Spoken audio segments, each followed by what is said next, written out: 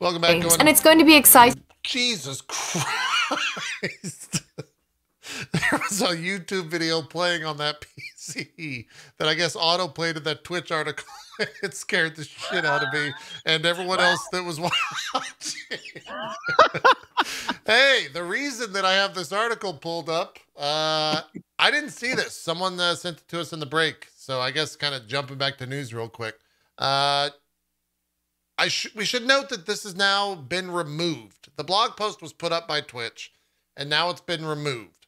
But essentially, the blog post said that they are announcing plans to launch a new program for streamers on the platform, offering them a way of earning a reliable source of income by streaming for a specific amount of hours. GameSpot.com, who has auto-embedded videos that autoplay, says that it's unclear if this program will indeed launch at all after the post being removed, or whether changes to it could be made before it resurfaces.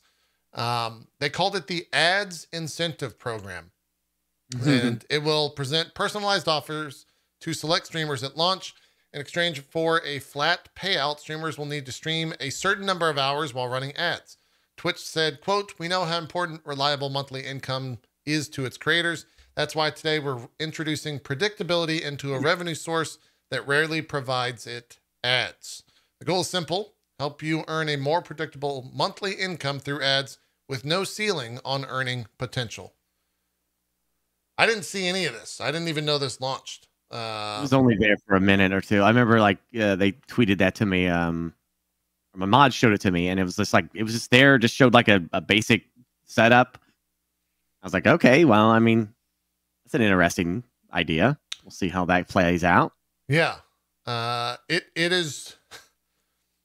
It's a weird conversation for me to at least discuss, and I think Cohh and I think Zeke are also in somewhat of a weird space discussing it, because like this already exists in a way behind the scenes, I guess. There's a lot of contracts that people have signed over the past couple of years that very closely imitates what they're basically trying to put out here.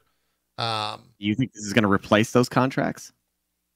Maybe. I don't know what word I would use, but one thing though, now not of course talking about any of the details in the contracts, but one thing I'm interested about in that stuff, yeah, is the exclusivity. I can never say that word properly. Exclusivity. Exclusivity. Yeah. So like for instance, if a streamer were to sign up for a program like that, and they would be guaranteed that payout from Twitch, would they then not be able to go on YouTube or any other service? Yeah. That would be very interesting if so. Like Same. that would be a quick way for Twitch to kind of get around that. It would also have a lot of stipulations on, you know, what Twitch could do with that content and things of that nature as well. But frankly, I mean, I think something like that is awesome. I mean, here's the thing. Twitch is better off the more ads people run. That's what we know. They've been very public about it through various interviews and ex-employees. They've been public about the fact that the top streamers on Twitch lose them money. That because of the way that their setups work and the way that their data and infrastructure works, like the largest streamers on the platform are not like the cash cows. The people that are really making the money are the plethora of mid-tier streamers that are actually running ads. Yeah. So the more that Twitch can the more that Twitch can utilize that line of profit for them, while also helping the people that are streaming and incentivize that in a positive way where both sides win, the better for everybody. The only person that loses is the viewer. Sorry. Yeah. Unfortunately, that's the true. That's the only person that loses. The truest statement out of all of that is it's a worse experience for a viewer because there's more ads. Ultimately. Unless at that point it's then you start talking about the incentivized to sub, and you know, by bypassing ads completely, you're doing that and things like that. So yeah. I should say the only people that lose are people that watch unsubbed channels. That would be a better way to say that. Not viewers in general. Because if you're a sub, then you are actually not losing anything. If anything, as a sub, the streamer that you are watching is being more supported by the SAC. So you wouldn't lose at all. Say that again. Who are unsubbed or don't have Twitch Turbo. Yeah. Which say the people that are unsubbed are losing out? That's correct. Yeah. Well, again, like awful to hear. I know. And if only there was some way they could rectify that. But no, it's the big thing though is that from the looks of the pre-release stuff, we'll call it unreleased since they retracted it so quickly. Yeah, they But retracted from the it looks very of that, fast. I mean, some of the asks are pretty significant. Like I think one of them was running like 4 minutes of ads an hour. That's a lot of ads. I mean, you're talking about like considering that a lot of casters stream like 8-12 hours. I mean, you're talking like a half hour of ads, which is a long time. I mean, that's like getting to be comparable from like TV back in the day. Not near it. I'd say for 30 minutes of normal TV. I think it was like 7 or 8 minutes of ads. Like, there's a lot more than you would think. But I mean, that's a big approach to it. Like, Yeah, that's that's a big it's 60 thing. minutes, and you only get Watch like any 40 minutes series. of actual content. Yeah, It's like 20 minutes of ads. Yeah, if you watch any series on like a streaming service, Netflix or whatever, right. you'll see each episode is 22 minutes long, which means 8 minutes of ads. Yeah, you're right. That's correct. Yeah. I had this debate with chat not too long ago. We were talking about just this thing. And, to me, I don't like pre-roll ads. I feel like that hurts growth for channels. It does more harm than good. I don't know think you'll the find answer an to argument fixing here. That, but I've definitely noticed that follows have dropped off since pre-rolls ads, because when you go to a channel, and you're like, oh, 7, or 2 of 7 ads or whatever, you're like, okay, I'm clicking off this guy and I'm going to go watch, click around. But like at the same time, when I talk to chat, Twitch is still a free service. And it's still something that you could just tune in for free. They don't charge you anything. So it's like, how do they mitigate? Because like people have this fantasy, like they play a free to play game and then they get irritated if they monetize anything. Well, then that free to play game is not going to be around for much longer because it's going to close. They have to make some kind of money. Right. And so does Twitch. So there has to be a balance between what is okay for viewers who understand that and and the streamer who's going to run the ads. How do you play this balancing game? So I don't. It's still kind of up there, but for the most part, chat seemed like at least my chat was like pretty much okay with the idea of seeing some ads. They just don't want like a ton they really don't like automated ads. Lots of streamers do that. They're playing their battle royale, and then right in the middle of the action, boom, there comes the ad.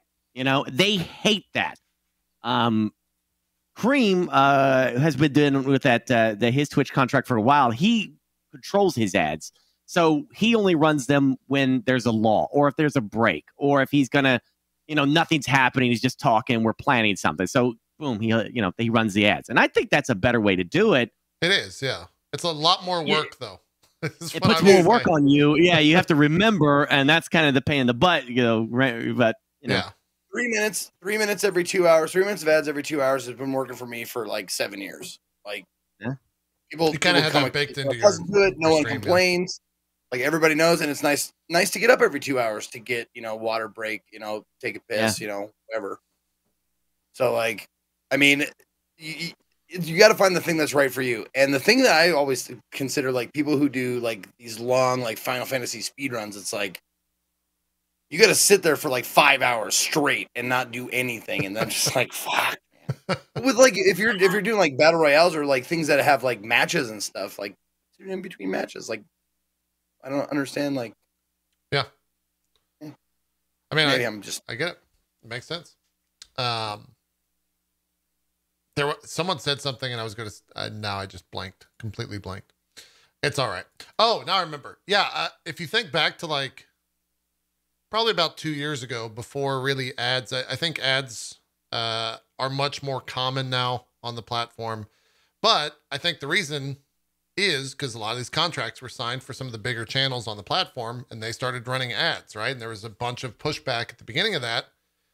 You don't really see it that much now. Now it's just like, oh yeah, that person runs a lot of ads. It's normalizing. But it's totally normalized, and that was the whole point of the contracts from Twitch, right? Like it was to normalize ads on the platform. And now it's kind of a joke in a lot of streams where people are just running ads on cooldown as fast as they can fucking run them on some of these giant channels. And like the ad revenue in a lot of ways is making more than sub revenue on those channels. Because they're running them like every 6 or 7 minutes.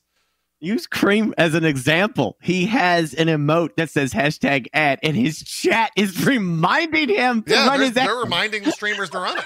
Yeah. Yeah. But I think, you know, I don't want to speak for Cream, but I think that's probably because he was so open with his chat, and now his chat wants to support the stream as possible. And I think that's another big thing. Yeah. Be open with them.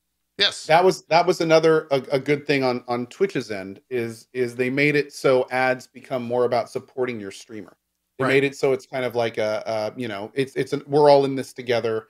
We enjoy this show, so if we watch the ads, then we're helping in our way support. Which, to be blunt, is what they're doing. Like for all the viewers that sit around and keep watching ads that a streamer does, you're supporting them in many cases without giving them a penny, and that's very meaningful support. So, you know, I mean, it's become a more communal thing. The streamer wins, the chat wins because they're, you know, they feel that they're contributing, and Twitch absolutely wins as they're taking the bulk of the ad revenue. So, yeah, you know, everyone's getting a little bit. The unsubbed viewer who's like, how can I help? You know, that's how they help. The ads, you know, or clicking the sponsored link or whatever. Even nothing, things that doesn't have anything to do with actual money coming out of anybody's pocket are the small things that people can do to help their favorite streamer, whoever that is. Yeah. And you even see some of the bigger streamers like Hassan, for example. It's become like a bit of his stream where every hour he'll run an ad, but he'll do it by making it a part of the news as like a goof. So it'll be like, oh my God, Joe Biden just says that we need to run our 60-minute ad break, guys, or some shit like that, right? He does it 10 times better than what I just did, but he makes it fun, right? And so the stream it's enjoyable. To be fair, the absolute best way to sell out. Yeah. Make it a joke. Yes. That makes selling out about 1,000% more liked by your audience. 100%. Absolutely. You're a good joke. Yeah. Not wrong about that. So do I think a program like this will be welcomed by most of the partners on the platform? Yeah, because a lot of partners are already in something similar in a lot of ways. And it ain't bad, right? If they sign the contracts, that it's not a bad time. It says further in the GameSpot article, as originally outlined, the program will be available to Twitch partners and affiliates who will see it in the Ads Manager dashboard on the website. Once the streamer accepts the offer, they'll set the Ads Manager to the rate detailed in the incentive. After streaming the minimum number of hours required, the streamer will collect their income at the end of the month. So, seems fairly automated. We'll see. This probably gets posted on Monday. I'd be surprised. I hope they pursue it. Yeah, I do too. Because that posted on a Friday. I bet you they took it down and said, let's save it for Monday and take the week. But that's a system that at the end of the day is going to be the most rewarding for mid and smaller streamers, like mid-tier and starting streamers. Like that, having that kind of guaranteed income, knowing that they're going to be able to pay X bills and being able to plan and schedule that, like that's huge. Yes. Back when I was starting, that was a big point of stress for a long period of time. 100%. So yeah, being able to click a button and be like, okay, I know that's money is coming as long as I meet these stream your hours. Like that's it's big. I think also the idea of having a number of hours that you have to stream on a monthly basis is also good for a lot of streamers. What is going to be very interesting is the inevitable data mining that is going to happen. Yeah. Where people find out exactly what metrics are getting what offers, because those offers are going to be tailored for every specific channel. So it is going to be essentially like, we're going to see from Twitch's perspective, like where they feel the most value is. Do they value long-term stable growth or, you know, more recent skyrocket type growth? Like there's going to be a whole lot of questions that are going to be answered from just seeing how comfortable they feel compensating people. Yeah. That's a very good also, point. some people were confused because when it says like, you know, run 4 minutes of ads for in an hour, and then it says stream for 40 hours. So that means run 4 minutes of ads every hour, right? Yeah. Yeah. For 40 hours. Yep. Okay. And I think someone in chat was saying Zizarin talked about like his monthly hours is 220, which is from a lot of contracts that I've seen quite high. He has to stream 220 hours a month. Yeah, that's apparently what he was saying on his stream the other day, according to my chat. Which that's a lot. That's a lot of hours streamed. I don't hit that mark except on maybe a big month where there's a big game out. I think I'm averaging like 190, maybe 200 a month. I don't know Is about that you guys. 55 hours a week? Yeah, 55-hour weeks.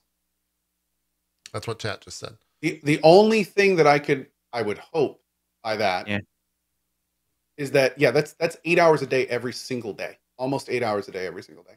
The That's a only lot. thing that I would hope significantly by that is that he is getting like hopefully that's a bit bigger than normal like contract he is getting, you know, like maybe that's some kind of special deal he worked out by choice. Right. You have to take that into consideration. It probably was. Zizarin is a marathon streamer. He is a marathon streamer where his life is as he has said before, his life is responsibly set up for marathon streaming. He has a support structure. He does it all the time. Like he, you know, works out, stays healthy. So like that, maybe he requested that many hours. He probably did. I would think. Yeah. I never, again, I never heard of that. I don't many think they'd hours ever. a month. I don't think crazy. they'd ever force that on somebody. Yeah. That's It's a lot. It's a lot. Anyways, I didn't mean to turn this into a 30-minute conversation, but hey, I'm glad we did regardless. Let's talk about the Eco server. Burke, why don't you, I'll pull up some footage of the early days of the Eco server. Why don't you talk a little bit about what this is? Because I think for a lot of people, they just don't know what Eco is to begin with. So maybe that's a good place to start. What is this game that you and the crew played the past month? 24 days or so ago is when y'all started. Yeah, I think Eco came out. Oh, what was the release date for that? It came out a while back, and it's been early access for a while. And there were some streamers who played it. You know, they had some fun with it here and there. I think last year was the 2021. January, as you guys know, is usually a pretty dead month. You know, there's not a lot going on in January, so it's a great time to do like some event. I beg to differ. There is some cool stuff going on in January every year. Hey, say so myself. Sorry, go ahead. I think he meant watchable. Yikes! My feelings. You have hurt them. So we we wanted something to do in January, something that could be fun and then a little goofy. And I don't think anyone expected Eco to take off the way it did. We thought, okay, you know, like when I was talking to Willy Wonka about it, who does a wonderful job of setting all this up for us. You know Willy Wonka? Yeah, the Willy Wonka. Yeah, Wow. he's a cream mod who has kind of become a universal mod for the entire late shift as a whole. He's a berry. Yeah, exactly. Yeah. So we thought the game would probably be a couple days. A couple days that we would play, and it became this complete other thing. So let me explain the game. The idea of this is Eco. It's about the ecology of the planet. You know, there is an asteroid in the sky, and its game is completely moddable. So you can set up if you want the asteroid to impact in 24 hours, or if you want it to do a month, you can set it up however you want. The idea of the people on the world is to build up to the tech to be able to destroy the asteroid, so it doesn't destroy your planet. And the pathway to getting to that is basically like a social experiment, because people have wants and needs. You could set up your own business in this. You can mine the earth. You can be a cook. Food is important in this game. You can be a tailor to make clothing. You hunt the animals. You chop down trees. You mine it into the ground. You get oil. You do everything you could think of for industry, for creating and crafting. And then on top of that, you have to socialize around people with you. And people sometimes will cut corners. They will want to get to this resource and not properly dispose of their pollutants, which is like, you know, if they're doing smithing, they can create tailings, which is a pollutant that they have to deal with. You know, or if they're doing something that creates air pollution, it starts putting CO2 into the air. So you start cutting down trees, and the CO2 starts affecting the world. So the entire world, it becomes affected by what the players are doing. You can have species go dead. Deer can go extinct. You can have the sea starting to change color. You can have plant life start to die. You can have the seas begin to rise, because as the oil, you don't see them. They don't have a representation of the polar ice caps in the game, but the sea levels can rise to a point that it will completely just, you know, take over your building and everything that you've created. And The life on the planet has gone to crap. You can't make anything anymore. You have destroyed yourselves through your technological innovation. And at the same time, with the social aspect of it, you could create a government. You can pass laws. You elect a president. You can elect different people for different positions. You can have someone elected for infrastructure. So like they're literally planning out how the road system will go. And so players can go out and build the road themselves and be paid by the government to do that. It's just so much layers on top of layers, like an onion with this game, that it was a natural breeding ground for a role play environment. So we kind of loosely did a role play in 2021. This time we did a much more hardcore, with rules and mods, which is another thing that I'll call Willy Wonka out for. Is like he got a great team of viewers. I wish I could say all their names right now, but they created all kinds of custom mods. Like they added, with support by the devs, by the way. The devs are all in on this. They love what we're doing with this. Oh, that's great. That's a created dream right there. There was a police system that was added. So like you could use a lockpick to break into people's homes. And this is not even a part of the game. So they could break into people's homes and like get into a chest and steal like 2 things. You're only limited to 2 things that you can steal and then sneak back out. But as you do that, you leave a clue. So then the police can come. So somebody in the role play can be like, I got broken into. And the police shows up and he's scanning the area. All right, let me look around. Oh, I found a fingerprint. Let's go back and analyze this fingerprint. And they scan the fingerprint with 3 possible names that come up of who that could be. So they have to go and interrogate those 3 people in a role play setting to find, do you have anything to do with Jeb McCoy? Were you ever around his area? Jeb McCoy, I don't know what you're talking about. I don't know where we got some evidence here. Like the role play element was so good. You had classy packs running around with a character called Stump. Was running for president. Oh, yeah. Nice. Wait, who ended up being president? Stump on the stump. I get it. Stump won the election. Oh, he won. He won on the premise of just don't look up. Oh, for the asteroids. Love it. Keep your eyes on the ground. Keep working. We had a presidential debate. We had 4 contestants up there. But 4 people running the president, and we had a beautiful presidential debate that they were arguing with each other about. It was great how they did. We had Dr. Gulon, who was running the news, and he was running around interviewing people, and then they would literally put out a paper, and they put the paper in the game that you could go and read in the game. Wow. I didn't realize it was that in depth. It was crazy in depth. And he even was like role playing 2 news services that were competing against each other, but he was both the same. So we had to bribe him sometimes, to get our news out.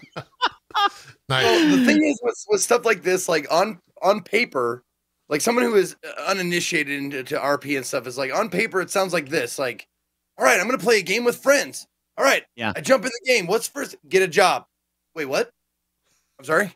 I'm supposed to get a job? Yeah, get a job. You literally could get a job. Yes. Like, wait a minute. This is not why I play video games. There was a guy. He was a mega conglomerate. His name was Tyrison, and he literally had employees in the game that he would pay for them to go down into mining, get to mining, or processing metals and stuff like that. Like you have to buy people's food to give you labor points that you then spend on your workshop to make stuff. So the entire game had an infrastructure system built into it for players to interact, run a business, and have this system in place for everybody needing other people to do other things. Like you can't do it all yourself. If you're a carpenter, you need nails. You have to go to the blacksmith to get nails. And the blacksmith needs someone to go into the mines and gather iron. And the person gathering iron needs a cart because it's too much to carry by hand. So he needs a carpenter to help him with a cart. And it just, this circle of infrastructure and economy, you can create your own coin, your own money, and you back it with something. in this role play, I had a gold I don't mine. know why you would want to. I don't know if we should go down that path. Seems silly. Yeah, digital coins. But like in my role play of this, I had a gold mine, and I was trying to get the gold, the mint for the currency, and it was a big role play scheme on my part to get them to do that. And it just like everyone. Oh, by the way, lots of people. This is the presidential debate. This is after it, by the way. This is the criminals are stealing stuff from there. Okay. You should stop them. What are you doing? If you roll it back, like, I don't know, 20-ish minutes, you'll see the actual debate live. Oh, okay. Yeah. Yeah, there they all are. So, like, they're being interviewed by Jake News, who is Dr. Gluon's news guy. You know, you can see the name, Jake News. Yeah. I see Stump little up play there. on words there. But it was a blast, man. Like, there are so many people who are brand new to role play in this. Eco is a great entry level thing. They didn't know what to do. We were just like, just make a character and just be that character. You know, you don't have to make something elaborate. It doesn't have to be over the top.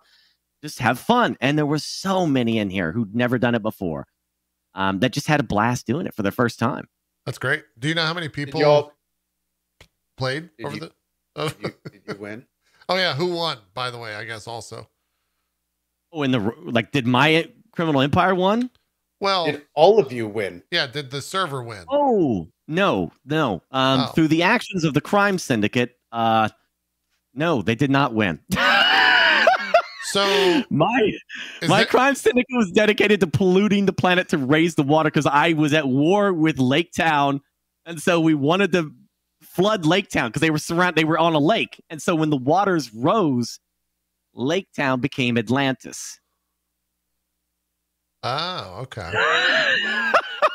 Not bad. And it's their fault. They were supposed to pass laws to stop us, but they were so, they fought each other and they couldn't, in the role play, in the context of the role play, they were. Did you just say you flooded a town, but it was their fault? It was their fault. Yes, they could have stopped us. Ubisoft is looking for were they some. talking during a movie or? It was all because of that Thomas Chive, Gassie's character. We had a rivalry between him and my family, the Slasher family, and very friendly. He should have picked up those rocks. If he had just picked up those rocks, everything had been fine. But rivalries began on day one, and we flooded Lake Town because of him. There you go. So what happens in that situation? Does everyone just stand around, and then all of a sudden, like a giant meteor comes out, and then the server deletes itself? No. They're still playing today. They're doing recovery efforts. Oh wait, the meteor hits. Really? It doesn't end the game. It hit. It doesn't end the game. When it hits, there's a huge crater, and then there's small asteroids that hit all the other aspects. You are in a bad state of affairs. The planet is in dire straits. So these roleplay players dug underground and they created a city underground. That's awesome. They're living underground now and doing relief efforts to rebuild the world. And they can technically do that. It's going to take a while, but they can do recovery efforts to save the planet. Now, when Lake Town was flooding, they were building walls around the lake to keep the water back. So they were building almost like sandbags. They were putting sandbags down, but they were building walls, and it kept getting higher until Cletus tried his best, but then it just went too high, and the entire Lake Town flooded, and that was the end of that. But now they're all living underground. That's pretty sick. So the meteor doesn't it just devastates. It doesn't end It doesn't end in the game. No, you could keep playing. The world out of curiosity, do all the animals on the surface die? Do all the plant how bad is it when the meteor hits? It's pretty bad. Yeah, there's a lot of plant life that's dead. So but they can grow farms underground as well. I think they could grow underground. I'm not certain. I need to ask them that. But that's what for next year you should do. Day one, the meteor hits. That's what we're talking about. Yeah, that'd be great. It might be a possibility. I think that's what they're looking at now. They're analyzing. You can call it Fallout 77. Yeah, exactly. That reminds me of that Minecraft. How you would just be on one square with a tree or something, whatever that was called. Yeah. That mode of the gameplay. Mod? Yeah, where you'd have to start from almost nothing and build everything else. Or whatever. Yeah, that'd be cool. Skyblock. There you go. Oh, we learned a few things from this too. That's what Skyblock was. It took us too long. Like government is such a major part of the game. Like politics, you mean? Like yeah, the politics and stuff. whatnot. Yeah. I think we need to have that on day one in the future. You know, just so like you can have some kind of structure. Because like if somebody's being a criminal, you know, like what I was doing, I have free reign for so long to cause so much chaos, and there's not a real political system. Once they started getting the actual government installed and they had police, we had a trial. And it was, you know, we had Danataj as the judge, and he was overriding. You know, like we had people set up as lawyers, and you know, present the evidence. You know, and Cringer was playing Dingus. He was building roads everywhere he went. Cringer's road system. He called it DMCA. I don't remember. I don't remember the breakdown of that, but Gassy was the Chive guys who became like Department of Motor Cars Association. Yeah. Something like that. It was exactly something like that. Yeah, there's the flooding. You can see that it gets way worse than that. So it just goes floods to- the it goes entire to- water. Yeah. It goes up to the roofs. It goes up to the roofs. It gets that high. God. The pollution was like my evil conglomerate would created Project Eco, which was the point of like flood. They underground. They created steam engines, which like I don't know, 20, 30 of them. And they were just pumping CO2 into the air constantly. That's all they were doing. Just pumping in air to flood the next Jesus. Oh my God. That's amazing. It's They a can be a great real game. evil son of a bitch in this game. You can, yes, you absolutely can.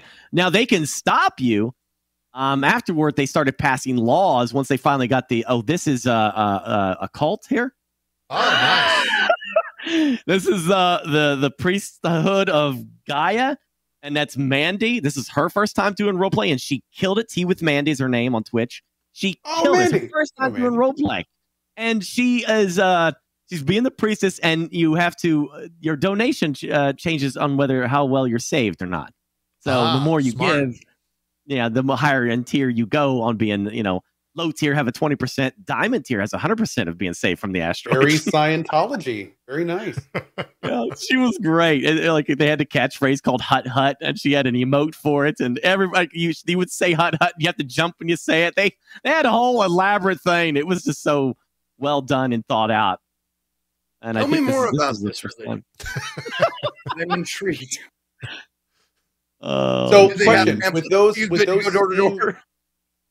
with those Steam things, like, could someone have just like invaded your area and broken them down? Like, is there any kind of PvP, or is there any like how? No could they have PvP. The stopped game you? does not have any life or death. So like there's no if you go underwater, there's no life gauge, none of that stuff. So like your character can never die. So I think they did it intentionally. They don't want anybody feeling any kind of pressure in that regard that they're gonna lose their character or something. It's just How would they have stopped now. you? Huh? How would they laws? Laws stops it. Oh, So, and in our role play, just an open server of people doing that, laws can stop that. But in our role play setting, we have police that would come in and bang and tear that up. You know, like we have modding that because we had an incredible mod team who spent a crazy amount of time. Like that camera on the guy with the red backpack, that's not even in the game. They created that camera and the animation for it to be on his shoulder like that, so he can look like he's filming a live news broadcast. It's just really, really cool. You can awesome. dig into anything. They're if I remember correctly, the devs are going to be eventually adding. There's not even water physics in this game yet. It's just, you know, they're going to add like water physics. They're going to have nations. So like you could have right now, if you make a government, it's a government for the entire planet. But eventually, there's going to be like, you know, cities this and island whatnot, can have its own government. These people could be their own nation over here, and they're going to add boats as well. So there's just so much coolness to this that we pretty much are planning to do this every January at this point. Is it released? It's early access. Oh, so it's not released yet. Oh, Not Not 1.0. released. No. Yeah. They're still working on it. cool. Yeah, is there weather? One of my mods is asking. No, there's no weather. No, Okay. I hope that's something that they add. It has in-game voice chat, and it's phenomenally good. Like it's That's better good. than some AAA companies do. It's like proximity chat. Yeah. Nice. How many people do you know, like unique wise, that were on the server over the course of its, I guess, still running? Do you know how many people logged in and played? I definitely know it's just like, I want to say 150 at least. Jeez. Okay. Yeah, but online we could only support 65. No, only one server. Like I think it's like 100, and it was 65 that we could have at any given time. Concurrent server limitations. Yeah. Oh, the game still has like when a lot of people are mining in the early times, we're trying to get it up to 100. I know Willie's working on getting the mod team to have it be 100 supported at any given time. But the server gets to chugging later on when people have like, they mine something and then it cascades like a bunch of blocks on the ground. Well, those blocks are loose on the ground. It's like a car could hit them and knock them around. They're not locked in. So when you have thousands of those, because people ain't picking up their mess or whatever, it kind of makes the server chug a little bit. So they're still trying to figure that out too. Nice. Sounds like a fun.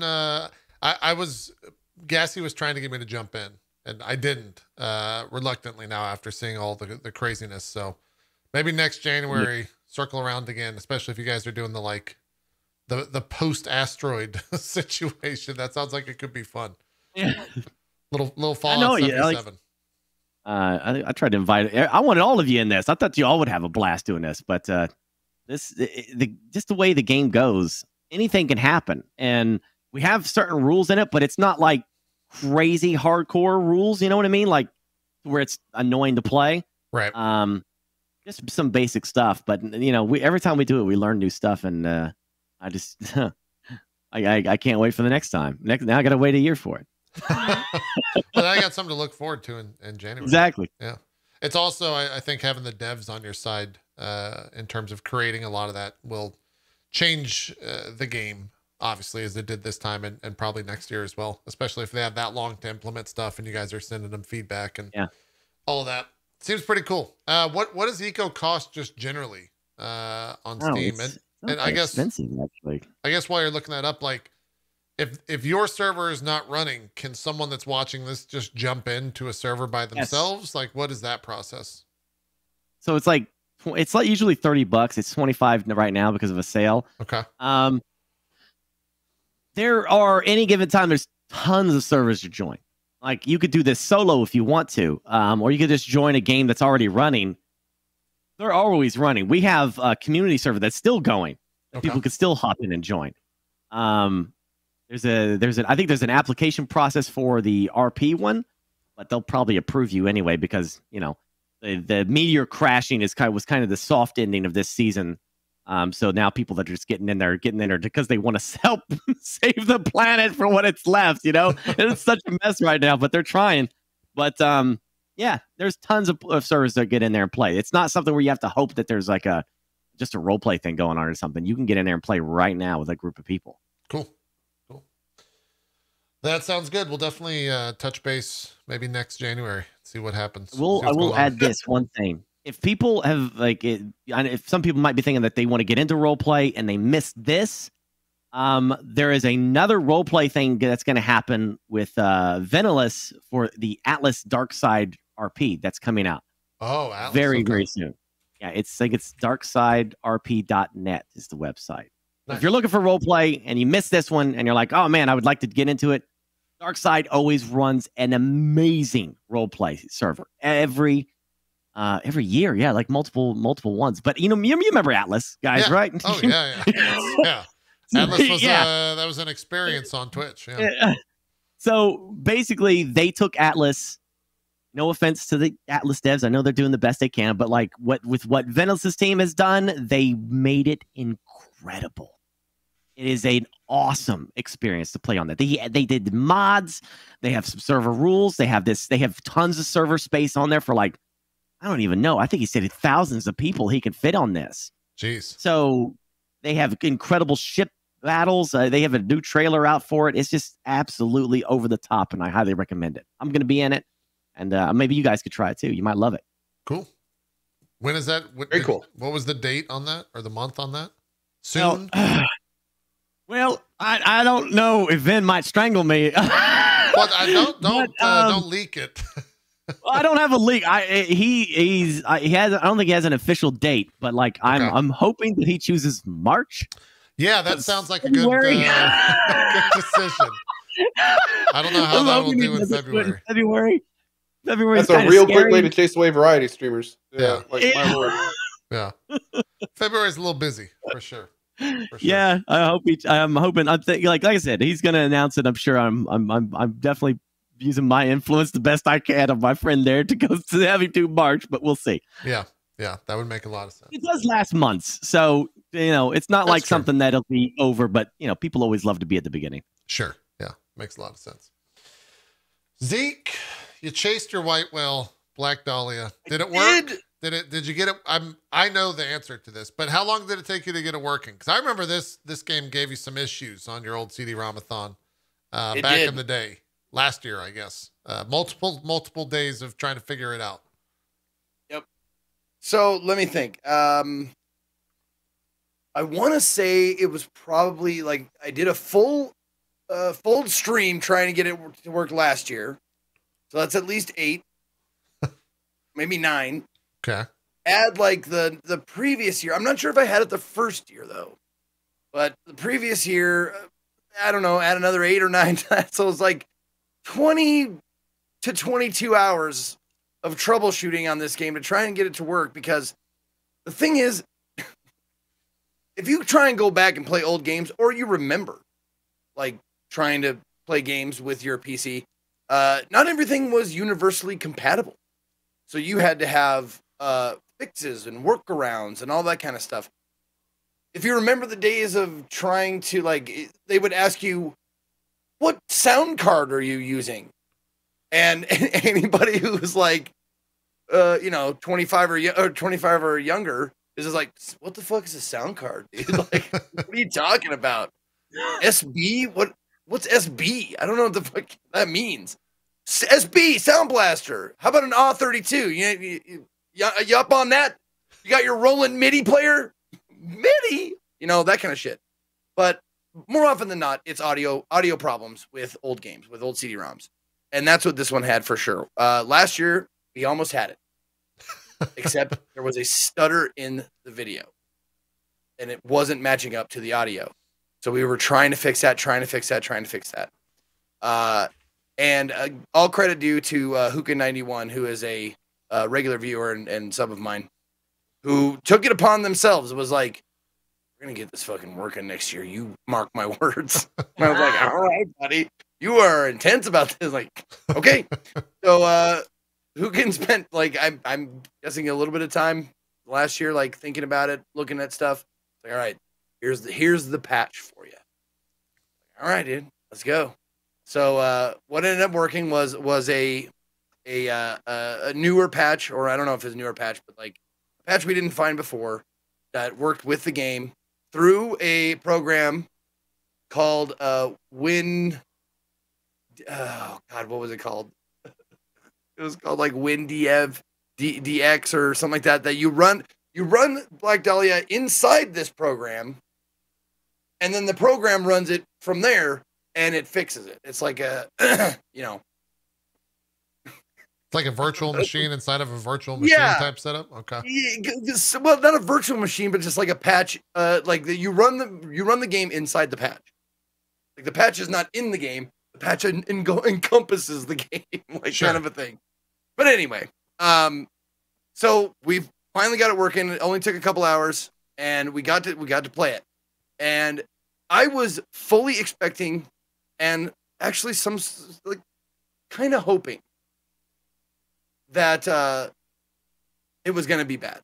That it was awful after all this work. Well, and people saying like, DirectX Wrapper. That's what it was. Dexter the Dragon. I'm guessing that's what it was. Anyways, I was kind of hoping it was going to be a bad game, so I could be like, all right, hilarious. Spent however many hours trying to get this game to work, and it sucks. So we'll just stop playing it 2 hours in. It actually is not too bad. It wasn't too bad. The FMV was pretty well acted. The story was intriguing, albeit misleading. Like, if you know anything about Black Dahlia, like the Black Dahlia murder, yeah, it took place in LA. It was a gal who wanted to be a star she wanted to be a Hollywood star, right? And she ended up being like dismembered and sliced up and all this kind of stuff. And it was unsolved mystery. So I was like, okay, I'm ready for this. Like, we're gonna do an unsolved mystery. It actually takes place in Cleveland during the 1940-41 the Torso murders, which was an actual thing, which has similarities. Oh, weird. Yeah, it has similarities to the Black Dahlia murder.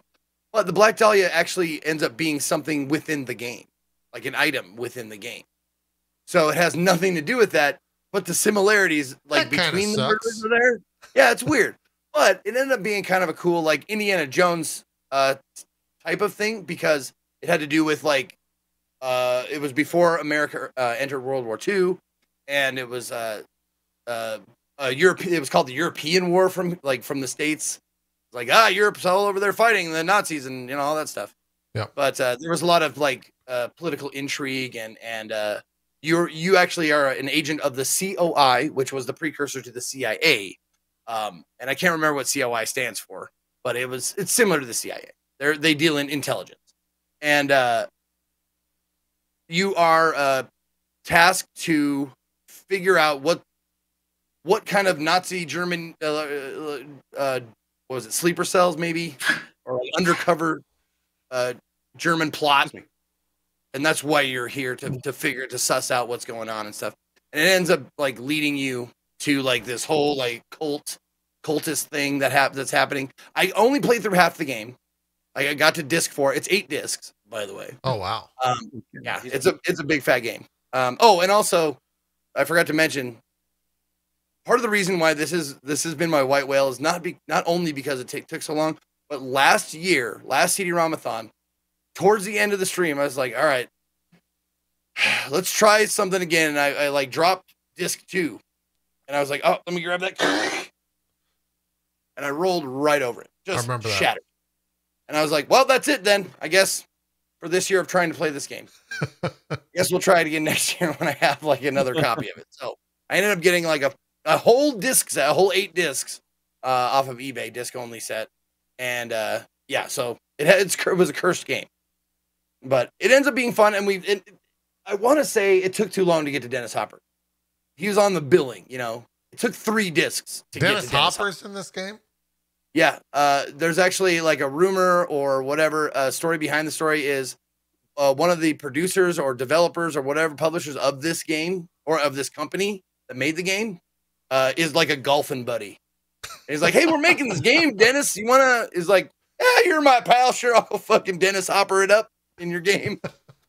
So yeah, he was in it. Took too long to get to him, but it was worth it. He's Dennis Hopper. He's Dennis Hopper, crazy. Yeah. I stopped playing it, and the reason why I didn't continue playing it is you're kind of looking at it right now.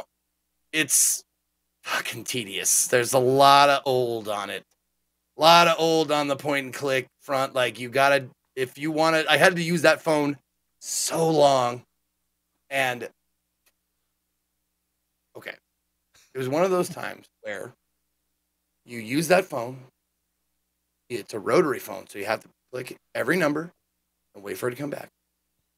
And you ask for the correct name. And the game, being the asshole that it is, gives you 5 aliases for the same person. And the other thing is, not only first names, but last names too. So that's a lot of numbers that you have to dial.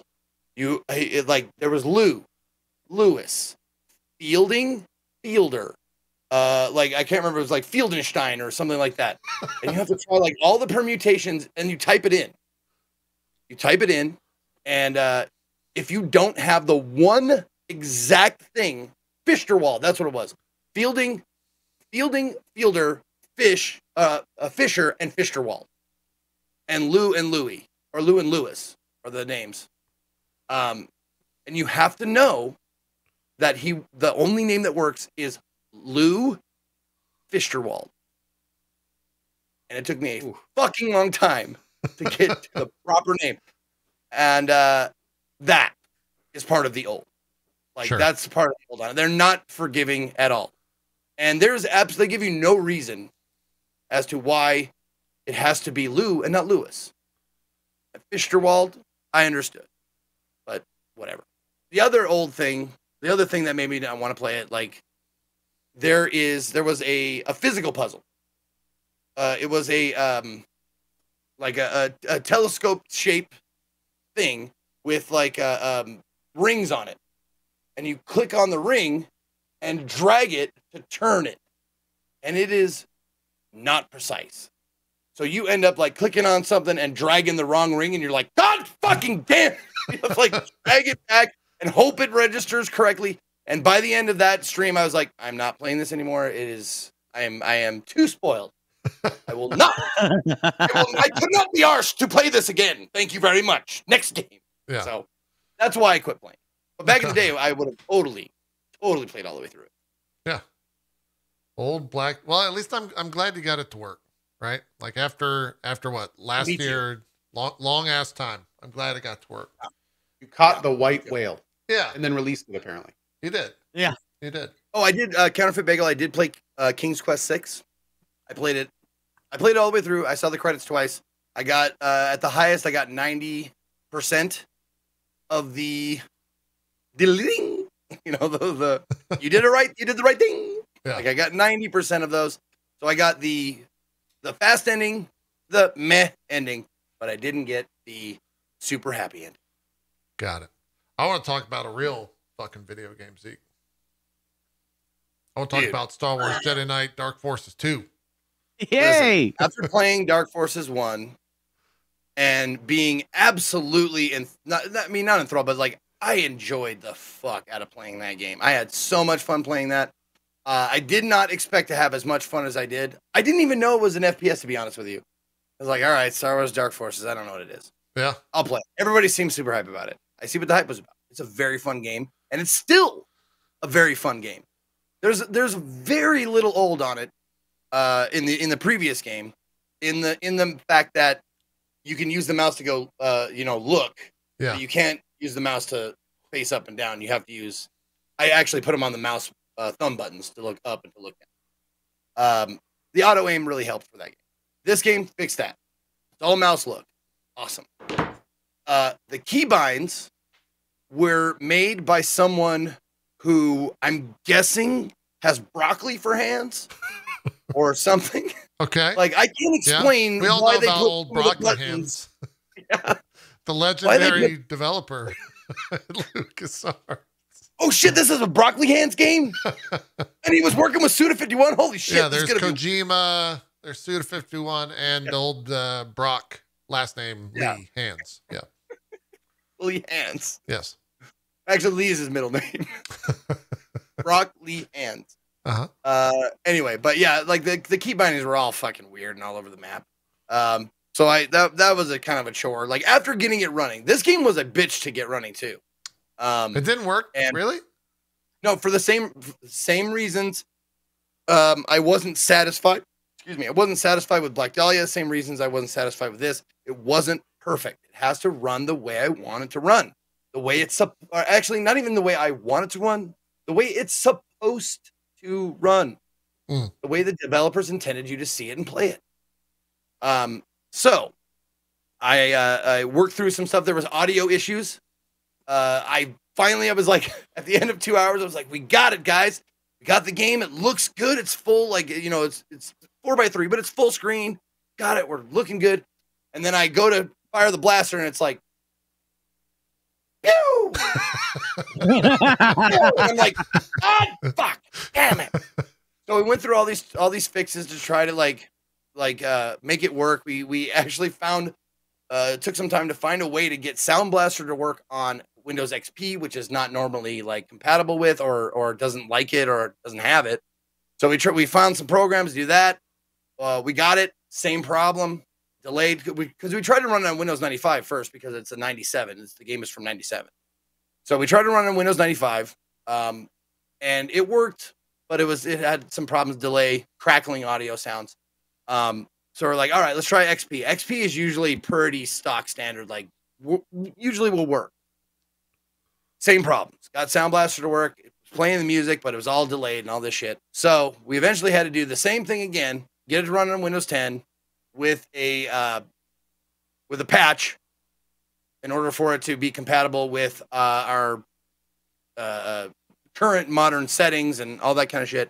Yeah. And then we eventually like worked through it. It took like 4 hours to like get to that point, because if at all possible, I would love to run the game from an old OS. So you get that feeling, you get that, that like that. It's like playing on a normal Nintendo instead of an emulator. Yeah. Exactly. And people have asked me before, like, why don't you just get an old computer? It's like, I don't want an old computer with, that's just more shit. I Man. have a PC with like 5 different OS like VMs that I can run shit on. Yeah. And an old computer is old, and it would take way longer. And then you'd have to figure out how to capture it. Yeah, capture. And what happens if you want to play a game that runs on hardware that's more recent than that computer? And then if something breaks, you have to figure out how to replace it, which is probably expensive. Yeah. Yeah. That doesn't make any sense. So yeah, the hardware break. Nightmare But this situation. game, once we got it running, patched it, Windows 10, all that kind of shit, it is just as good as Dark Forces 1 so far. I mean, I've only got like 3 hours into it, so it's difficult, immediately more difficult than Dark Forces 1, because they learned something from the first game. Like, if there's a combination of people shooting and punching, that'll fuck them real good, because the punching ignores your shield. The blaster will hit the shield, but the punching will ignore it. So you'll take straight up just physical damage from anybody who's close to you. So they hit motherfuckers around corners. They hit them like they pop up. You go down a hallway and there's one like in a blind corner. Like, they just really they stick it to you a lot of times. But that's part of the fun of it. One of the other things I want to pat myself on the back for that I accomplished first time. Someone was like, there was a platform that I couldn't get to, and I couldn't see another way to get to it. No, like, drop from the ceiling, no jump from anywhere else. And I was like, fuck, how do I get to that? Sorry, Harsh, right by. No, how do I get to my that? dog. One of my chats said, do a grenade jump. Oh, yeah, grenade jumps. But the devs wouldn't put a grenade jump in there on purpose. Like, a grenade jump is an exploit, as far as I know, right? Nah. Me too. I was like, yeah. I was completely unaware of that. But yeah, I threw a grenade down. It blew up, and I tried to jump on the same, like, as close to the frame as it blows up. Whoop! And I was just like up there, like, hey, that's pretty easy. Oh, well, I did a gamer thing. Yeah. Good job. This is moved on. Oh, yeah. We were talking about Respawn making an FPS. If this is like where they draw from, that's very exciting. This is some of my like favorite games to play back in the day. Oh yeah, it's good stuff. It's really good stuff. This is Kyle Katarn, right? That's who the character is. Yeah. Yep. Play Kyle Katarn again. Yeah. Who is on he was accepted to the Jedi Academy, and then his mom was already dead, I think, and then his dad was killed by a Dark Jedi. So we got a Batman situation going on, and he's trying to find the Dark Jedi. And also, like, if I put it to chat, I said, hey, chat, light, dark, a little bit of both. Overwhelmingly dark. I was like, all right, I'm killing all the innocents, all the droids, anything I find. Anything that moves that can be killed, I'm killing it. Just in case. Chat ever go light. Because there is a morality, like, scale, I guess, in this game that I wasn't in the first one. So I'm definitely doing dark side playthrough and killing everything that moves. And I'm having a ton of fun, and I can't wait to get back to it. I'll probably, I don't know how long the game is, but I'm guessing at least 2 to 3 more streams. So Tuesday, Wednesday, look forward to more. If you want to watch some Dark Forces there, I'll be playing it. Sweet. It's good stuff.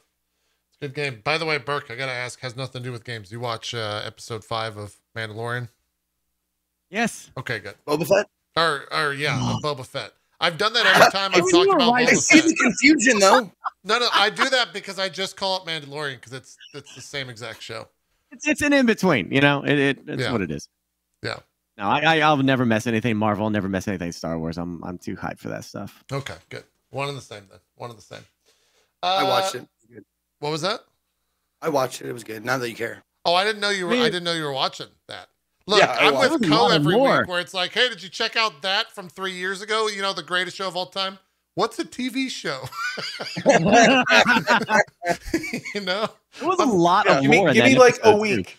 okay, a week. And then I'm going to just hibernate. I've decided to Cohh's skip gonna all the be games like- in February. Yes. And just catch up on TV shows. So It's going into hibernation. He's going to watch Yeah, every he's gonna show of the past hibernate. 20 years. got like Arcane and Winter Season 2 and Yeah. Cowboy Bebop You know- remakes, so I can hate myself and just all sorts of stuff. You don't get to see it. Like, we have a little conversation before the show starts. Like we have a little time to just chat. Yeah. And like today, Cohh was like, "You ever seen this show? It's called Seinfeld." Pretty good. Yeah. I just wrapped up watching this awesome one called Full House. Nice. And I figured I needed something new, so I'm checking out Seinfeld and Clarissa Explains It All. I think was the other one. Oh man, you and Cletus would get along beautifully. All he does is like old sitcoms and stuff. That's all he likes. Yeah. We tried to marathon Lord of the Rings with him because we were like, first we did Marvel. Like he's never seen Marvel, so we did. Coh's like, never okay, seen we're gonna. 95% of Marvel stuff. Oh my gosh! Like from somebody like me, like grew up within the '90s where Marvel movies were like a joke. The Captain America with the plastic shield. It's like, Yeah. seeing it now. These heroes that we grew up with on live screen is just and it was so we marathoned it with Cletus and he loved it. First time he ever saw it. Then we marathoned Lord of the Rings and I know I'm gonna drive him crazy here, but we marathoned it with him. And we're like, well, what'd you think of it? And he was like, it's all right. That, Oh, you didn't get into that? He was like, well, I didn't really like it because I just wanted to hang out with you guys. And we're like, no, don't do that to us. You're not into it. Don't just tell us you don't want to watch it. Don't force yourself to watch it because you weren't into it. Burke, if I ever play on the Eco server, he can't be on it with me. Those are just the rules now after learning that. Like, Dude, I haven't even seen the second and third one. yeah, I don't interact with Cohh outside the show because of that very reason. You haven't seen the second and third Lord of the Rings? Is that what you're saying? Yeah, I haven't Yeah. seen Okay. it. First one's okay. I just marathoned him again. First one is the worst. It's pretty. It gets pretty boring in parts. No. In my opinion, Burke, it welcome. doesn't, This is my really weird get any Burke. I haven't good until See, 2 hours. now you know why I don't ask Zeke or Cohh for the I haven't TV and seen movie any opinion. of the Star Wars movies after one. I saw the three classics and the first of like the one with little tiny baby Anakin, Yeah. and then I was like, you know what? Dude, the fucking books were the same. Fellowship was boring. I was like, God damn it, why am I forcing myself to do this? And then I tore through the last two. I was like, that's how you write a book. I'm just now listening to the book. Like I can't, because the way my brain is, like reading, takes me a while. But using Audible, Andy Serkis just did in 2021 a full reading of Fellowship he re-recorded it? all Wow. the way through. Yeah, he's reading it and he's voicing the characters. He has his normal reading voice for there was a tree on a rock, and then he did when Gandalf shows up, he's like, "Oh, you hobbit," Huh. I'm like, I know when he gets to Smeagol, he's gonna do the voice, and I can't that's wait to true. get to that. Yeah. I wonder. I didn't Also, know I'm he biased. re-recorded that. I'm biased because I did not. I also hope you want another hot take. I hated the way they portrayed, or not portrayed, but I hated the voice of Smeagol. And the reason why for that is because Burke's done. it was perfected in the cartoon Hobbit. His voice was so haunting I've never heard that. and good in the cartoon Hobbit. I was like, Is it because it comes off jokey, Zeke? Is that why you don't like it? Or is it because it became a joke? yeah, Okay. it didn't sound serious. Like in the cartoon Hobbit, it sounded like an actual person's voice that had gone crazy. It was great. My Valid. birthday present, Hobbit says Yeah. they stole it, and you can feel the madness, and it's so good. I get what you're saying. I remember seeing that many times as a kid, and I'd Yeah. never thought about it until you said it. And you're absolutely right. Uh-oh. He actually Jogging sounded memories. completely deranged. Like that line you just said, actually, it awakened that memory. Yes. Oh, man. Yes. And he's paddling his Yeah. boat underwater. Oh, damn. That'll happen. That's cool. That'll happen. Cohh, I know you've been playing a bunch of stuff. ELEX, Shadow Warrior. How's the ELEX Just run? finished 2 today. Oh, you started Shadow Warrior 2. Yeah, I just saw that. Done. I'm done with it. You're done with man. ELEX, or you're done with? Shadow Warrior. Oh, I did Shadow Warrior 1 and 2, and oh my god, those games are such hidden gems. They're so good. I can't recommend them more. They are hilarious. They are full of wang, and it's just they're so good. 2 especially. Like we want some hot takes. We want some hot takes. Here we go. Hot takes for games. Shadow Warrior 2 is a better looter shooter than any of the Borderlands games. Woo! Spicy take. Having not played Shadow I Warrior have more 2, fun playing it. I have more fun with the customization. I think that the stats are better done. I enjoy Borderlands 2 for a looter shooter more than any of the Borderlands games. It just does it super well. Like, they did a great job with it. It's really, really, really fun. I like the world better. I like the levels better. I think the weapons are more interesting and better. There's rarity. There's upgrades you can do. There's things you can do to farm and give them enhancements. You can play with the different mods. You can craft with them. Like, it's pretty awesome. It's great. It's just great. What do does the cell shading of Borderlands and the more realistic look of this, does that have like something to do with it or not? No, for me, it's more the mechanical stuff. So like, I like that it basically, you can get a gun, you can spec it how you want with the different ways, like all the different gems that you can put into them have a lot of different things that you can do. So you can make it so they can freeze, you can make it so they can electrify, you can make them fire, different percentages of them, you can make them just do bullet damage. You can tweak with all their base stats as well. Then there's also stuff on top of that where you can like improve all their stats.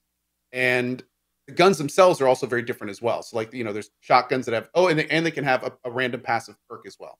So there's just lots and lots of customization on top of RNG stuff. Yeah, but is there a claptrap? They're not. No, thankfully. The best character in Borderlands. Yeah. I can't finish that statement without laughing. Sorry. There's tons of different guns. They all have different effects on them. There's rarity levels as well. There's rarity levels of the gems that you plug into them as well. But yeah, it's super cool, man. There's probably 30 different guns. Guns are a lot rarer in this one, so it's like a bigger deal when you get them, which I like because they're super kind of unique in the way that they work. Yeah. And unlike without claptrap, this game just has a huge amount more wang. Lots of wang everywhere. Lots of wang giant dick joke. Yeah. Did what came out first? Shadow Warrior or Borderlands 1? Do you know timeline wise? Borderlands 1. I think the Shadow Warrior OG, which was not like the remakes, was like 97. Okay. And then I believe Shadow Warrior 1 was 2013. And then Shadow Warrior 2 was 16. But interestingly enough, like, and this is something that's also really cool about this franchise. Shadow Warrior 1 is a first-person shooter that is a story-based, like, beginning to end game. Right. Shadow Warrior 2 is a looter shooter with that reuses levels, like procedural enemies and spawns in the levels. Like, it is taking the formula of 1 and basically turning it from like a story-based FPS into a looter shooter. It's a very interesting take. Now, what's even more interesting, actually during the show, by the way, a little bit of news right here. They announced not 10 minutes ago that the Shadow Warrior 3 trailer with release date is coming out tomorrow. Nice. Awesome. They just tweeted that, which I'm super excited for. But when they released Shadow Warrior 2, I love the looter shooter take. I think it's fantastic. I did every side mission when I was playing it just because I was having such a good time. Shadow Warrior 3 is actually going back to 1. So where Shadow Warrior 1 was like a relatively standard first-person shooter story game with a whole lot of wang, Shadow Warrior 2 is the looter shooter, and now Shadow Warrior 3 is going to be like a more cinematic, like Doom style environmental use and things like that. Like they're going yet another direction with Shadow Warrior 3, which is interesting. So they actually have a 17-minute gameplay video from 3 that's a year old. Yeah, I remember watched today that for the first time. Yeah, and it's in the arena, good, man. The, like circle. What's up? Is it like in the arena? Is it that video? No, he's definitely. It looks like he's playing the first mission. Oh, okay. Like I have not seen that. It's actual, like, there's story content in it and stuff. So we watched that today, and it just looked fantastic. It looked awesome. Isn't Like, the Shadow grappling Shadow hook is Warrior there. 1? There's lots of like environmental interactions, like giant saw blades going around. You can kick people into. You can kick them off ledges and stuff, or blast them off ledges, I guess. Yeah. But yeah, Shadow Warrior 3 looks fantastic.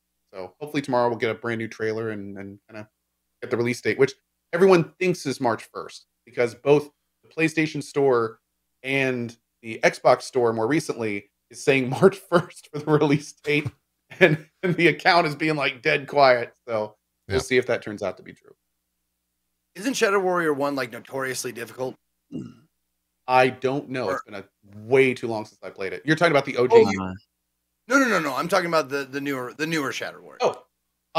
It was pretty hard. I played it on the second from hardest difficulty and definitely died a couple times. I wouldn't say it's like super hard or anything. Okay. Cool. No, it was great. Loved it. Yeah. And then ELEX, don't need to spend too much time on it. ELEX is the Piranha Bytes game. Before we get off Shadow Warrior, just want to say, like, if you are interested in those games, they are 90% off, and you can get all three. You can get Shadow Warrior 1, 2, and the classic for looks like $9. Super worth it. Okay. Totally worth it. Especially if you like the humor and stuff. It's totally worth it. Yeah. They're a great game. Yeah. Cool. The only stuff with the ELEX I was going to mention is still playing through it. I love ELEX. It's Eurojank at its best from Piranha Bytes. Really ELEX 2 comes out March 1st, which I am super excited for. I did a little pre-stream of ELEX a month or so back. That does give me an early look, and it's shaping up to be awesome. Got all the beautiful jankiness that we expect, but at the same time, a lot of smoothness around the edges compared to 1. So kind of doing ELEX in the evenings, doing it again tonight. We're just kind of working through the main story and getting that all under our belt before 2 comes out, because 2 happens like almost directly after 1. So a lot of the stuff that happens in 1 is good to know for 2. Yeah, nice. It's great. A lot of fun. Cool. I played some Pokemon. We don't have to spend any time on it, but I played that game. I still don't. I mean, I get Pokemon. I understand why. I don't necessarily think I'm the type of person that can lose myself to that game. And that's ultimately how I feel about the Pokemons. I know that a lot of people are currently losing themselves to that current game right now on this very website, and more power to them. It's essentially just like a super light RPG, and that runs like dog shit on a Switch, which that new one does not run well whatsoever. It's pretty bad FPS. But the gameplay mechanics seem fun. I think if I actually played like a Pokemon that was on like proper, I don't want to say proper hardware, but that ran better than every other Pokemon I've ever played, I'd probably be a little bit more into it. I just can't stand it. It's just like sub 30 FPS running around in a lot of the situations is rough. But I played it. I'd feel right at home after last month. Yeah, you probably would, to be honest. Wow, this is. I will smooth, say, this is like real nice. Yeah. JP, I am kind of curious to ask you. By all means, I heard that a lot of people are just saying it's Pokemon and it's great progression. That's awesome. And then other people are saying, okay, well, it looks like crap, but it's still a fun game. Mm-hmm. And then a third group of people I'm hearing now are starting to get a little bit more vocal, where they're saying like, yeah, it looks like crap, and you can say it's a Pokemon game, that's cool, but like when you fundamentally look at the world and like the different biomes and stuff, it's just empty and not well designed. Like after the veneer wears off that it's a Pokemon game, like it's actually like really empty and not interesting. Yeah, I mean, you get that? I didn't get super far into the world. I would say I only really experienced maybe like 2 different biomes ultimately. But it's pretty like, I mean, what you see right here is the game. Like, this is the open world. There's not too much going on in the grand scheme of things. Granted, once once they get into the pop-in area, whatever that sphere is of the player, there's a lot of Pokemon running around of different shapes and sizes and varieties and whatnot. And like, I enjoyed that aspect of it. The actual stuff that I didn't enjoy of the game is the first like 2 hours is very tutorial-y. There's just shit tons of tutorialization in the game. And it's stuff like, here's how you battle a Pokemon. You choose this ability, and then you fight the Pokemon, and it's like, why the fuck are you telling me this? And I get Is this why. something you can It's turn because it's off? a kid for games, or it's a game for kids. Sorry. I understand why. What did you say, Zeke? Is this something you can turn off? No, you can't skip any of the tutorialization of the game. It's baked into the story stuff. But yeah, that stuff was a little heavy-handed and it went on for a little bit too long. And I've even seen like veterans of the Pokemon games say that, yeah, it's very lengthy at the start. And they definitely were super heavy-handed with that type of stuff. But I did enjoy running around capturing different Pokemon and you know, the RPG aspects of that type of stuff and collecting all that stuff. But Cohh, for your original question, like, yeah, I could totally see how the world feels kind of like sparse and not like there's not too much going on. I think a lot of that is just hardware limitations, right? Like it only, there's only so much draw distance that the Switch can really provide. But for me, the fun part is, and this is where maybe I wonder for like a super big Pokemon fan, my fun of the game is seeing this thing and thinking like, what the fuck is that? Like, why is that guy so big? But for Pokemon fans, they see that and they're like, oh, that's a level 17 alpha Snorlax. I need to get this Pokemon to counter that. And it's like, bro, you already know all that shit. But, you know, I relate that to PoE, and it's like I play PoE and I see that thing drop. It's like, oh, yeah, that's got an X% chance from that mob. So I understand it, I guess, ultimately. But it's just, yeah, I don't know. So what is your favorite mashup name for this? Would it be Poke of the Wild or Breath of the Poke? Breath of the Mons. Breath of the Mons is pretty good. I kind of like that. I like Breath of the Mons. Mons is a wild. Yeah. I think I'd go with Breath of the Mons. I like that one on the spot. I don't know if that's even... How about Poke of the Mons? Poke of the Mons? I think that's probably the best, actually. That might be the best, yeah. I don't think we're going to top that one. Here's me doing some save scumming. Classic Pokemon. My man. But, yeah. It's you know, here's what I'll say about it. I'm glad that they're going down this path because I hope that they discovered, just like Capcom did with Monster Hunter World, where if you make a Pokemon game that actually is on like current hardware and like proper graphics, it will do very well. And that's maybe like the one thing that's a little confusing to me is how the literal biggest brand in the fucking world when it comes to entertainment and video games and whatnot is still like this. And maybe that's how their profit margins are so high, because why would you do something that crazy when you could put this out and like it'll sell billions of copies? But like I would just love a proper gen, I guess is what I will say. And maybe that's on Nintendo for not making that hardware because they don't go outside of Nintendo for all their games. Who could say? But yeah, I would love that. I would love for like people to realize what Capcom did with Monster Hunter World in Japan and be like, we should do that. We should put all our games on PC and make extra money. But, you know, who knows? Who could say? We'll see if that ever happens. Probably won't. Phone games look better. Yeah. Genshin Impact definitely runs better on phones than this game does on the Switch. I would agree with that. Having played that. Ouch. Yeah, makes a lot of sense. So, Burke, do you have any? Are you a Pokemon fan that I've just insulted for the past 15 minutes while you sat there quietly? You're good. It's Okay. not my thing either. I don't think I've ever even played one before. Yeah, it's really weird. No. I'm always surprised by the like kind of large friend group that I have that don't play Pokemon.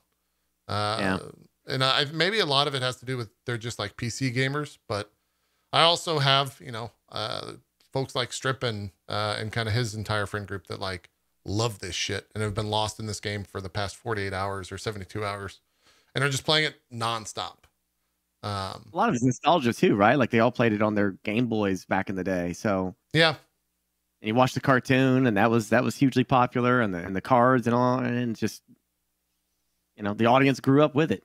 Yeah, that's probably true. Probably a lot of nostalgia there as well. So are you always this far away from the action? Or are you just, that's where you're set? You can move. So you can move the player avatar around at this point. Okay, you can just like walk around as the fights are happening. Okay. But you can also, the big deal with this Pokemon game is you don't have to battle to capture anymore. You can just throw the Pokeball out. And as long as they haven't like detected you, there's a pretty high chance that you'll actually catch them. And that's like new for the series ultimately, as well as being like 3D and whatnot. So you choose whether you want to get the Pokemon or battle with yours to level it up, right? Yeah. Okay. Exactly. And some Pokemon can't be captured unless they're, low HP and blah, blah, blah, blah, blah. There's different restrictions for all that. But it's Pokemon. I tried again. I was hoping this would be the one that swayed me over. Maybe I'm happy that it didn't, because we're on the eve of February, which is going to be pretty crazy starting this next week. February. So holy cow. Yeah. I mean, the perfect symbolization of all that is that there's a Path of Exile league coming out, and I'm not playing it. Right? Like that shows how. Oh yeah, you're skipping it. I'm skipping the league entirely. So that's how crazy this next month is going to be. Yeah. Now, are you saying that, or are you actually doing that? I'm actually skipping the league. Okay. Yeah. So what are you going to play this place? Let me pull up my schedule. Oh, Probably play Dying Light, because Dying Light comes out on. We could play it on Thursday prior to PoE, but PoE basically kind of exists in this 4-day window, because then Lost Ark comes out on the 8th. And so if I were to start it, it would just be kind of a waste of a league anyways, because I would stop on the 8th to play Lost Ark. You're going full into Lost Ark? Yeah. I'll be doing the one, going full into it, and also playing or doing the sponsored streams, which I think a lot of content creators are doing. Same. Yeah.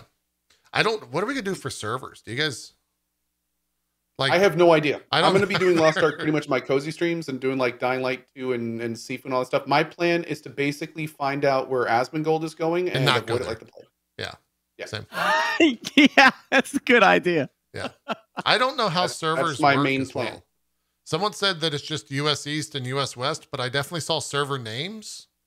So no, names are out. They released server lists. I've been getting a lot of questions recently, like on, like what server we're going to be on. And I'm like, I can't tell you now, because the last thing I want to do is like say something early. Yeah. So I'll have to look into that. Are you playing, Burke? Yep. You're gonna do the Lost Ark. Is the entire crew playing, or just you? Do you know? I think everybody's gonna be playing it. Yeah. Okay. The entire crew is. Yeah. Right now we're doing our Dying Light 1 playthrough for Dying Light 2. So I know that's the goal right now, is to do Dying Light 2. But yeah, like you said, man, there's Path of Exile, Sifu, Crusader Kings is coming out with its first expansion too. Yeah. Also console release. Yeah. Same time. And you have Lost Ark, Warhammer, and then Horizon Zero Dawn, and then Elden. Like what? This is a terrible time. Well, Warhammer. Why do they do this? Sifu. Don't count out Sifu. Yeah, Sifu. I gotta play Sifu. Sifu might be a March game for me. We'll see. I got. What did all the game devs get together and like, let's all just release at the same time? It wasn't the game devs. It was the accountants that were like, we need to make this game come out this date. Yeah. They it's hilarious because somebody linked me some new indie kind of like ARPG kind of thing, and they're like, hey, you looking at this? And I'm looking through it, and I'm like, oh, this is pretty cool. And then, I pop up in the feature list, and I'm like, oh, yeah, this looks good. And I scroll up to the release date, and it's like February 14th. And I was like, nope, not playing that. Yeah. Nope. There's tons of games not scheduled for February that are just going to get demolished. Yeah. Because all these other big titles. Yeah, you're right. I seriously have no idea. Like, it's unfortunate because I'm sure that some of them are forced. But any company at this point that's voluntarily releasing something in February, it's just like, just don't. Just push it back. Like it's you're going to get completely lost in the din, and it's really unfortunate. Where you could be like a showcase item if you were to push it to like mid-March or mid-April. There's like nothing coming out in April. Yeah, there's not. It's very low. So it's March is unfortunate. pretty clear too. I mean, there's a few like I know Co's excited about ELEX too, but like beginning of March, Shadow Warriors, Weird West. Weird West is looking awesome. Weird West. Some arcane X devs. Raphael especially. He's been working on that. Devolver joint, right? Yep. I think so. They're either publishing it or putting or the devs behind it. I know they're involved. All I know is that everything I've seen about that game looks cool. Like it looks to be like it could be something really special. You got Strangers of Paradise as well in March. That had some interesting trailers this past week that looked pretty good. Tiny Tina's Borderlands thing in March. So there's some games. Into March. Yeah. April though, I don't think there's very much. So Yet, at least. Yeah. I'm sure we'll see some of these projects get pushed back, maybe. Yeah. That, Yeah. See. So next Sunday we'll be talking Dying Light for sure, and probably talking about everything else that's on the docket to come out. Lost Ark will be kind of interesting after watching New World take over Twitch during that. I'm curious to see how much sponsored streams there are for Lost Ark. I think it's going to be a lot. I think it's going to be a lot. Totally do drop frames in Dying Light 2 next week. In Dying Light 2? It's 4-player co-op. We can kill zombies while we talk games.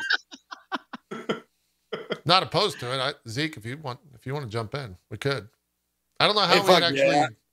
I'm just along for the ride. You know me, homie. Yeah. Yeah, we'll see. Well, I think me and Cohh will both be playing on Thursday night, so I'll have an idea of if I actually really enjoy that game. I like the first one when I played it recently. If they allow invasions in it, you guys could turn on invasions to let the viewers like invade your game while you guys are having drop frames. And oh boy, I don't know if they have the PvP invasions in the new one. Yeah, I don't know. I like that aspect. If they're there, we haven't seen a lot about them. They might be though. Yeah. I don't think co-op's being turned on in the new one till day one or whatever. So. Co-op is on day one. They say crossplay is not going to be available. Oh, it's crossplay. Okay. Yeah. I was going to say. Thank goodness. I was worried. It was like we were doing this big playthrough co-op of Dying Light 1. I'm like, hey, dog, chat was like, they're not going to have it on day one. Then no, chat. It was the crossplay that they're not going to have. Got it. Okay. Thank goodness for that. Love it. Dying frames. Nice. Yeah. Hey, to say we could probably the guy that voiced the main character, his name is Jonah. He's a streamer. Ask him to be on. Is that the guy that sounds like Troy? Don't they have similar voice, or is that completely different? He's a younger dude. Okay. So Wait, was he the guy in all the promotional videos? Okay. Yeah, I know who that is then. Yeah. Yep. He's a cool dude. I was lurking in his stream, and I was looking at my follow list, and he just had Takeshi across his screen. I was like, what is he doing? So I dropped in and he was like doing laundry or something. And I was asked, I was like, what are we listening to? This sounds so familiar. Dude, Dying Light 2 got the voice actor for Kiryu from Yakuza to do an entire audio log for Dying Light 2.